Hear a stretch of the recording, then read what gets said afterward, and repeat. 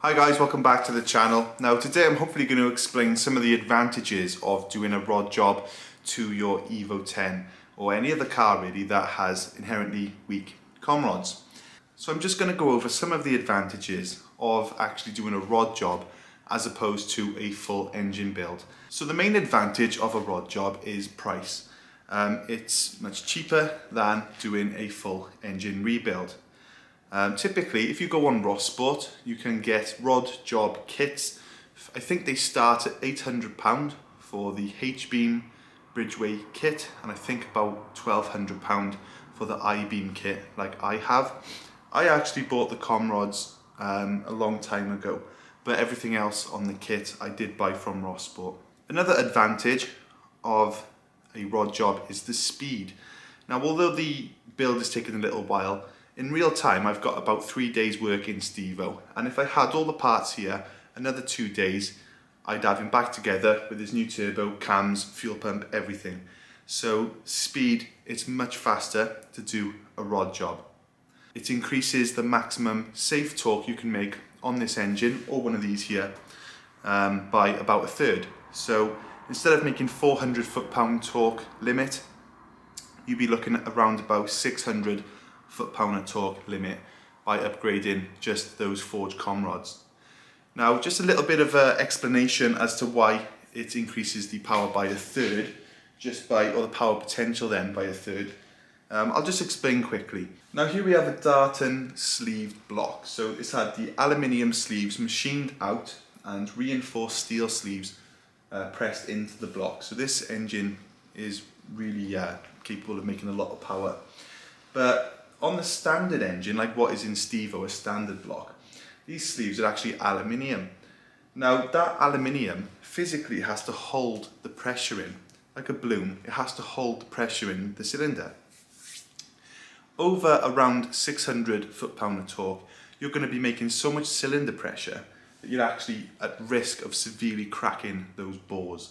So the aluminium can actually explode, crack, and basically ruin the engine. So 600 foot-pounds is the max safe power of those sleeves. Secondly, here we have a forged com rod and piston.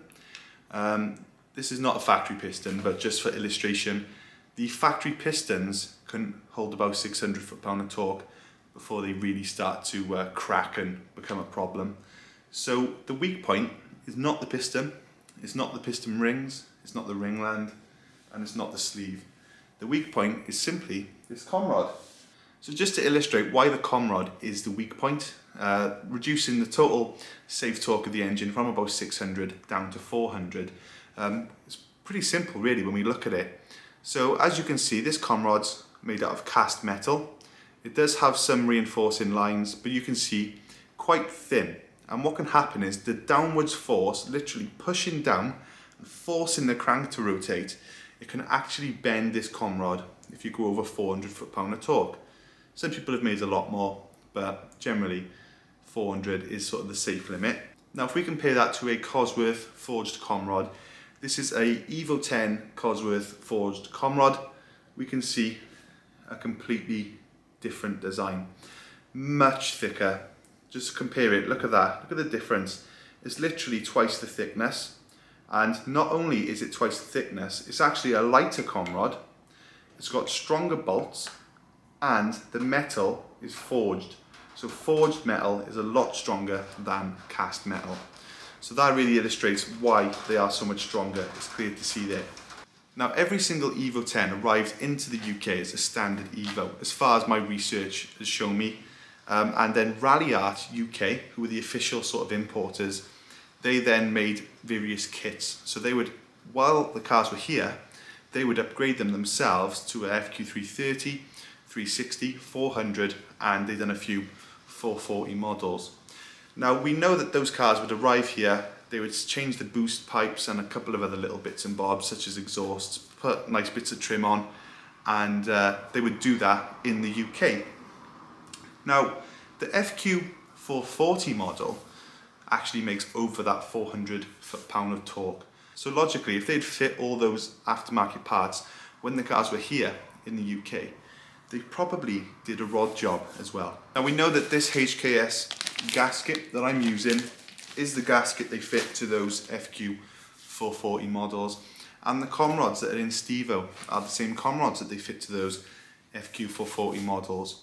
So what I'm trying to say, if it's good enough for Rally Art to get the Evos over here, pop the cylinder head off, put a HKS gasket in, and those exact same com rods that I fit to Stevo, then it's good enough for me. So that's my logic on doing the rod job. An engine build does have its advantages, but you're still going to be limited by the strength of the cylinder wall. Now you can see on this block here, it's actually got the sleeved Darton cylinder walls, and a block like this can actually, in theory, hold much more power. I've seen on YouTube Darton sleeved Evo 10s running in excess of 1,000 horsepower. Obviously there's a whole car around that gearbox, engine, fueling, but it does show with those sleeves in just how capable the block can be.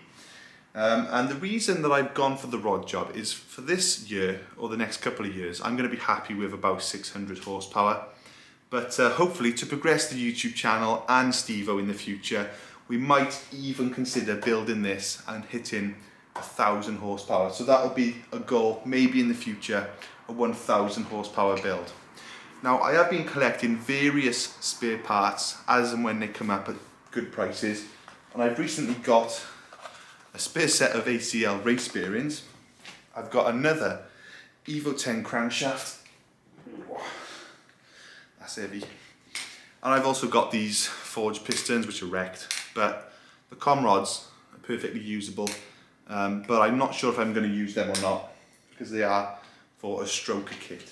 Hopefully that explains a bit why I'm going to be doing the rod job. Stevo's going to be an absolute monster, but yes, maybe a year or 2 years down the line, if I can afford to do so, we might be chasing 1,000 horsepower. Depends how many subscribers we get. So hopefully you enjoyed the video.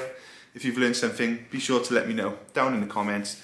Also consider liking the video and subscribing so you don't miss any of the content on my Evo 10, which I've literally just done a rod job on. So yeah, thanks for watching, and I'll see you in the next one. Cheers guys.